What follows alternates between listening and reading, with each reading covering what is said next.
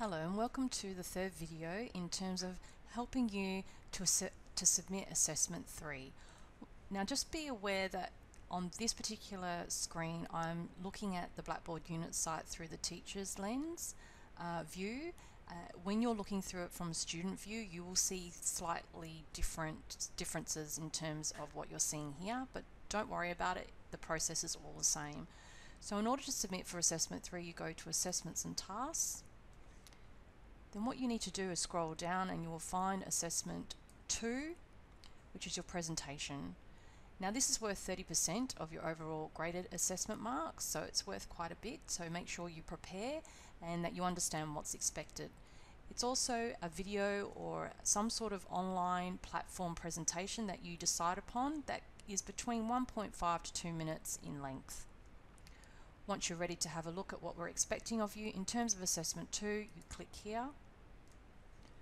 You will see that we have some quick notes to help you start thinking about your presentation in terms of how to access the rubric, in terms of this, reading the submission declaration online form, which is here. Make sure you understand the due date and make sure that you're in contact with your academic supervisor to help you support yourself when it comes to this assessment in terms of expectations. Okay, you will know what's expected here by reading here. You will need to develop a 1.5 to 2 minute length in video multimedia presentation, and you can use one or more technologies of your choice such as iMovie, but there's plenty of others. But you need to make sure that it includes the narrative and pictorial information that you're wanting to highlight throughout your presentation to summarize your placement experience so far. Okay, it's important that you take the time to look at the rubric. So by clicking in here, you can view the rubric without necessarily submitting. Once you're ready to submit, this is the area where you submit, and you'll come down here and you'll see Browse My Computer, and that's where you will attach your file.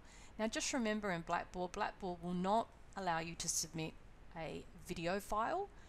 So what a lot of students do and what a lot of academic supervisors will expect you to do is to make sure you're using an online platform that you've both agreed to, where you can host your video, and you could submit a Word document when you're ready to submit your assessment, and you can insert the URL address so that your academic supervisor can then access your video or other means of presentation online, and that means the rubric will still work and we'll be able to provide you with feedback.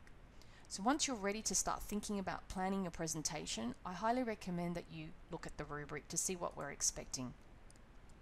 So this is how you will enter the rubric here, and you will see the different criteria for a high distinction, a distinction, meet standards, credit, and also further work, and if you haven't passed. We have criteria that goes along horizontally, and there is the criteria. This is the first part of your criteria. Make sure you read what we're expecting here.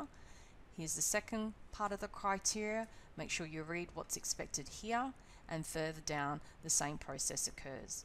Now I've had a couple of students ask me questions about what is the difference between discipline knowledge and non-technical skills. Your discipline knowledge skills are those skills that you've been learning as part of your course up until this point. So that's really in line with your actual discipline. So for example, if you're an engineering student, if you're a health student, or if you're a film student, you would have been learning certain discipline knowledge throughout your course, and that is what you're also using and experimenting and learning about in your placement as you complete your placement full time. Your non-technical skills are the broader skills that you're hoping to develop and learn throughout your course, but more importantly, how you're integrating that into your placement experience in terms of things like what employers are looking for around communication skills, teamwork skills, digital literacy, and the list goes on. Okay, what I also highly recommend that you do is that you work closely with your academic supervisor, you get in contact with them, you make sure that you're aware of what's expected of you for this presentation, and in terms of what platform you'll be using and how you'll be submitting, and that you don't have any difficulties before you submit. If you have any other further questions you would like to ask the convener, that's also an option. Thank you.